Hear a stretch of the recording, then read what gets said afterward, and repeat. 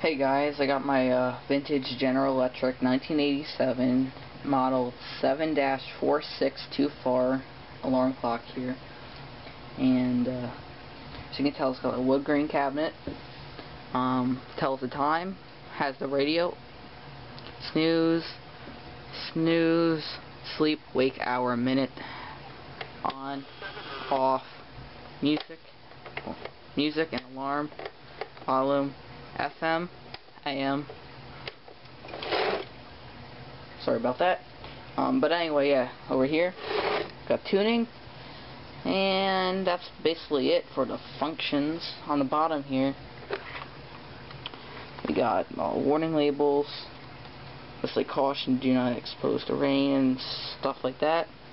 We got a little battery compartment here. Got a little Duracell in there. Used this radio during Hurricane Sandy because it was the only radio we had in the house that could run off battery power with only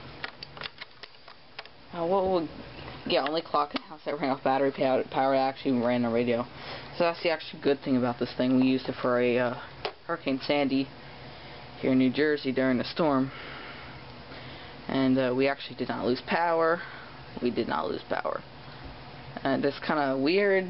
You may not believe me, but we did not lose power at all during Hurricane Sandy. But we just used this. We listened to the radio and didn't watch TV. So we were afraid of, like, I don't know, this, stuff happens to electric and all that stuff. So we just wanted to use this. So if something would have happened, it would happen to this. Not the $700 TV, only just $20. So I know it was running off the battery anyway, so it wasn't even plugged in. But anyway, we got sleep, turn on the radio.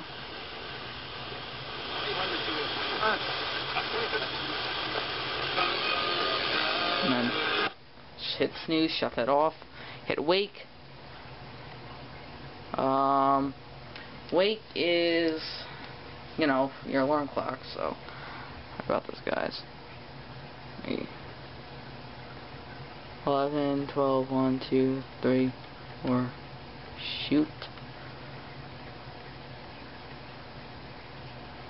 Did I just set that to 4:31? Well, now the clock's wrong. Damn it.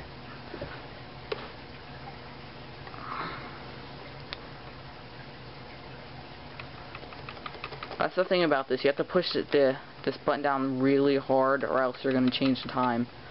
Time is at 4:32. I'll set it for 4:33, and alarm. And it's, dang it, it's AM.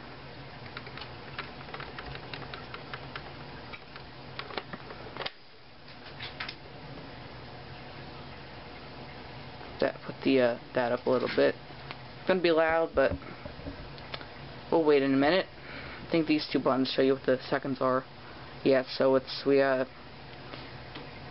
like 20 seconds to go. So if you press down sleep and wake, it'll show you the heck. Well, it shows you the seconds, and it sometimes it turns on the radio.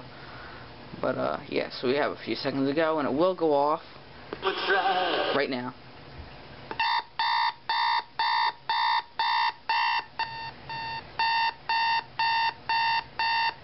Kind of annoying. Shut it off, and when you're done, there you go. We turn it to that. Put on music for you guys. 4:34, and the radio should come on. So we got a few seconds. Y'all tune it. It is tuned. Wait.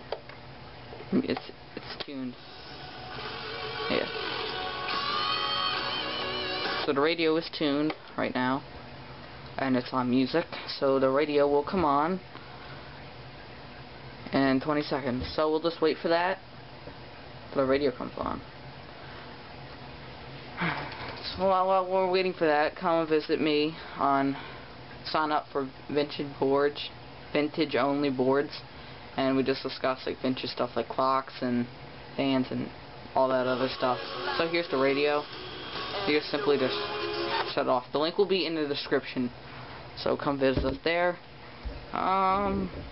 I guess we'll do AM. I don't really listen to AM. There's nothing on. Only when there's like sports, but who does that anymore? Like really? Who listens to AM? Except for in the car when you need to put it sports and stuff. So just turn it on. So put it. As his numero uno, Gone Girl author Gillian Flynn voted for The thing I like about AM is that it sounds really like vintage and old and stuff. Author of Broken Harbor, loved Gillian Flynn's Gone Girl. Last